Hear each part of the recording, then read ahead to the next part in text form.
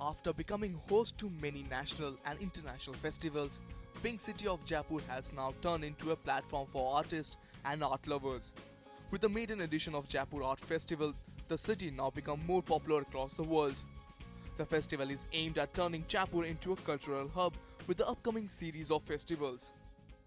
हिंदुस्तान की 22 स्टेटों से और ब्राज़ील से लेके, पोर्चुगल से लेके, रशिया से लेके, इंग्लैंड से लेके, ऑस्ट्रेलिया से लेके देश विदेश के 150 आर्टिस्ट आज आपके जयपुर में पधारे हुए हैं, खुद की कला का प्रदर्शन कर रहे हैं। और इसके साथ साथ जो विजुअल आर्ट है, जो कला का जो फील्ड है, जिसके अंदर अपने राजस्थान में, हिंदुस्तान में इतने कलाकार हैं, उनको भी एक प्लेटफॉर्म दिया जाए। A total of 150 renowned artists from all over the world are taking part in the festival. Live demonstration sessions are being showcased during the 5-day-long art fest.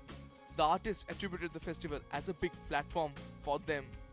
इतना बड़ा प्लेटफार्म आर्टिस्ट को मिलता है और बहुत सारे आर्टिस्ट जो गुम हैं बिल्कुल, उनको ऊपर आने का मौका मिलता है और वो अपना जोर दिखाते हैं।